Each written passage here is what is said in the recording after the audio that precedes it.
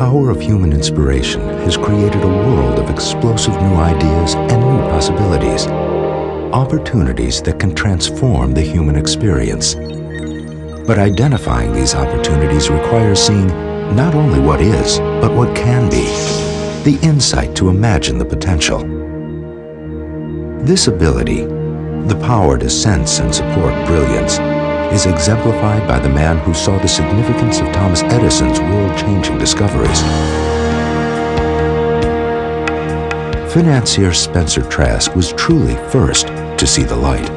He funded and ran the world's first electric power company, financed the premier periodical of our time, and served as a founding trustee of what has become the most profitable and valuable company in history.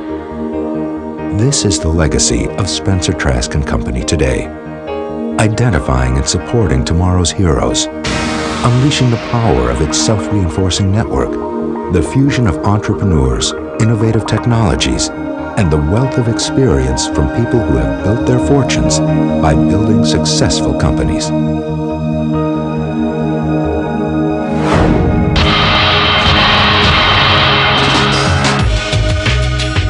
It's the opportunity to help create the future that gets us so excited at Spencer Trask. I learned this working with Dr. Jonas Salk when we were developing his AIDS vaccine at a company called the Immune Response Corporation. What Dr. Salk hoped to reveal was that people infected with HIV could be inoculated in much the same way as by his polio vaccine. It was the mid-'80s, and Dr. Salk felt that he could solve the problem. It was just a matter of time, a matter of strategy. It was at this time that I began to become aware of the fact that I tended to see things differently from the way other people did. And I tended to do things differently. You know, I'd promised Jonas that I would raise $100 million for this startup of ours, and you know, I had no idea how to do that. So I went to every wealthy person I knew and every person that I knew who knew wealthy people, and that's how we built the shareholder base. And many of the shareholders and many of the other folks that we got involved gave us a lot more than just the capital. And that's when the light bulb went off for me that this was really the ideal way to build a corporation at the early stage. When you have a big idea, you want to try to access people that have insight, wisdom, experience that they can bring in along with their capital. Immune Response Corporation attracted more than $250 million in investments and received invaluable strategic guidance. At Spencer Trask, we try to discover big ideas in their incipient stages. For me, this began right after I got out of college when I met a man named Orhan Sadat Khan, who was the CEO of a company called Millicom, my first big discovery. It was 1983, and Millicom was creating a joint venture which later became Vodafone, developing a technology few people understood, cellular telephony. Here's a question where you could leverage knowledge, know-how, rather than just pure capital. Kevin has a very fine hand in terms of being recognized as an early expert in various fields. His support then generated a tremendous amount of investment activity that allowed us to grow and create basically the capital for Millicom. Mr. Sadiq Khan created Vodafone, today the 7th most valuable company in the world, with a market cap of over $250 billion.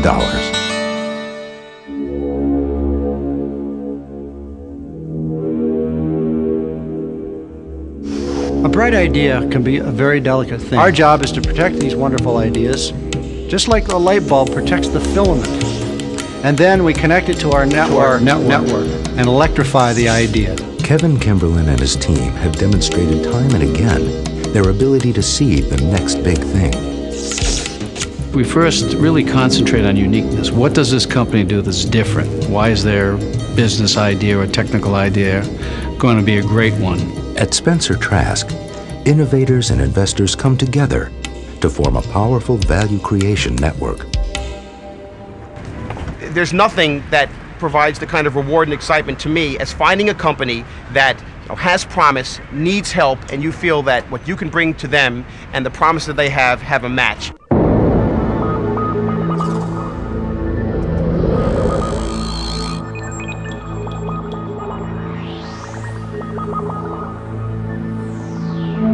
The right combination of capital, ideas, and passion can lead to stunning breakthroughs in improving the human condition. Myriad Genetics exists because of Spencer Trask's belief that there was only one person to start the first genomics company. Dr. Walter Gilbert had won the Nobel Prize for his fundamental discovery on how to sequence genes. With Dr. Wally Gilbert, who was the fellow who challenged science, challenged mankind with what is now called the Human Genome Project. At Myriad Genetics, we have built a system and a way of going about identifying those genes. And the first one that got the company international recognition was BRCA1, which is the breast cancer gene. The significance of that gene and its ramifications allowed the company to go public about 2.5 years after we'd started the company. The right combination of business and science allowed the brilliance of Dr. Gilbert's innovations to become a reality. If I were asked by a company, I would be happy to recommend Spencer Trask to them to do a private equity finance. Investing in young companies that are really at the cutting edge of the human race and trying to improve the human condition and having a profound involvement of what's really shaping the future is a big part of what Spencer Trask is all about.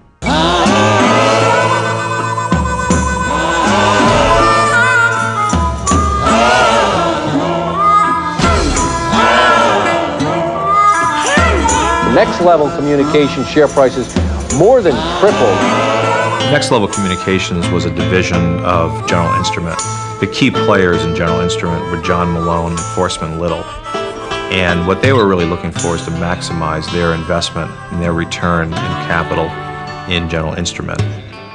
What Next Level offers that nobody else offers today, and we don't see anybody else offering in the next few years, is the ability to allow service providers that own copper-twisted pair to offer voice, video, and data services over their existing last mile of plant. We're a big system that takes information from the head end, from the internet, from the voice network, and we put it all together and deliver it into the home. Ted Forstmann called us in to see if we couldn't help with some of the situations that had been brewing there at Next Level, and they wanted a very, very fast response. The solution that Spencer Trask came up with was to set up a partnership between General Instrument and Spencer Trask investors. The Next Level investment was one of the greatest investments in venture capital history. They put $10 million into the firm, and at the peak valuation of Next Level, that investment was worth $3 billion. I'm an entrepreneur, and I've had an opportunity to invest side by side with entrepreneurs at Spencer Trask, explore and sit with the management of the companies they back, and access to those kind of people and their ideas makes me smarter and makes the day a hell of a lot more fun.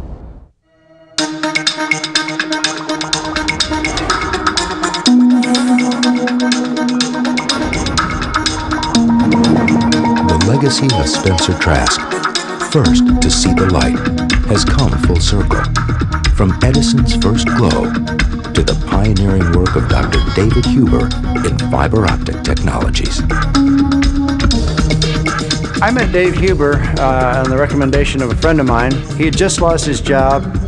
He'd been trying to start a company, but had been turned down by 40 venture capital firms. He walked into my office and said something that I'll never forget. He said, I can tell this is the firm I want to do business with. And I said, why is that, Dave? And he said, any firm that financed Thomas Edison is good enough for me. Dave had some incredibly audacious goals to revolutionize the world's telecommunications company with a technology called wave division multiplexing. We understood the role of those technologies in the future of communications, and that's how we became the co-founders of Sienna Corporation as the very first equity investor in the company. Sienna's proprietary technology could fine-tune light waves, increasing the transmission capacity of a single fiber optic circuit by 1,000 times at a fraction of the cost of installing new lines. Sienna went on to become one of the fastest growing profitable companies in its first 2 years of business in the history of American business, and one of the great venture capital success stories of our time. Quoting the Wall Street Journal, an investment of $100,000 in 1993, Sienna's first year, was valued at about $280 million less than 5 years later in 1998.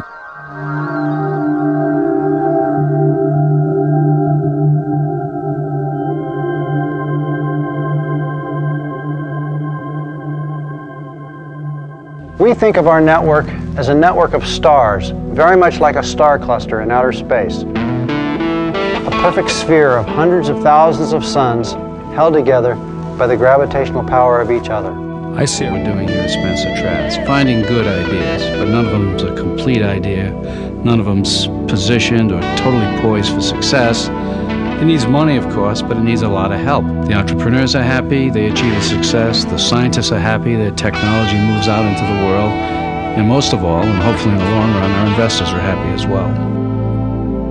In our case, our network of investors, ventures, entrepreneurs, and operational executives are all held together by the gravitational pull of a great idea.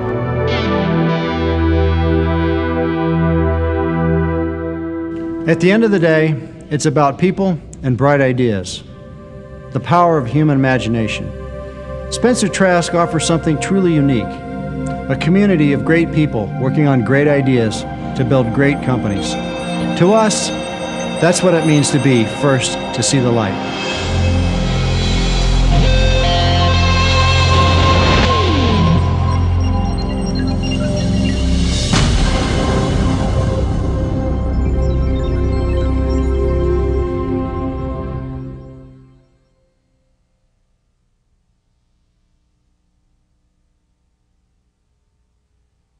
This material is not intended as an offer or solicitation for